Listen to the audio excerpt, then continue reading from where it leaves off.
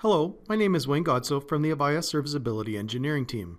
This tech tip will cover the steps to change the web username and password on the Avaya VSP9000 system using Enterprise Device Manager. Using Enterprise Device Manager, you can change the following parameters for web administration.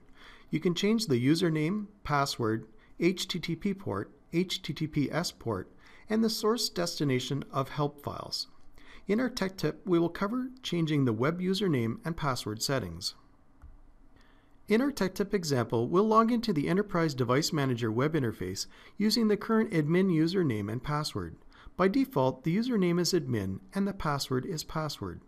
In the configuration menu, we'll select Security, Control Path, General, and open the Web tab. Next, we'll highlight the web username box and change the username. Then we'll highlight the web user password box and enter a new password. Once we have completed our changes, we'll select Apply to save our changes. In our example, we'll log into the system by entering our admin username and admin password, and then select the Logon button.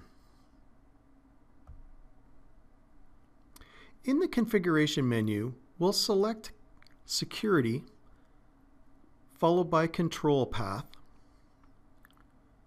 Then we'll select General, and then we'll select Web to open the Web tab.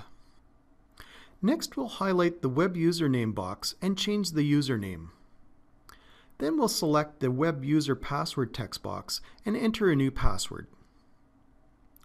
Once we have completed the changes, we'll select Apply to save our changes. As you can see, changing the web username and password on the Avaya VSP9000 system with Enterprise Device Manager is a quick and easy process. Avaya recommends changing the username and password for security purposes.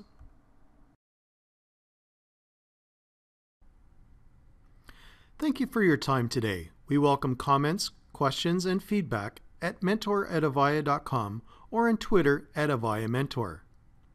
For more details or related information, please visit support.avaya.com.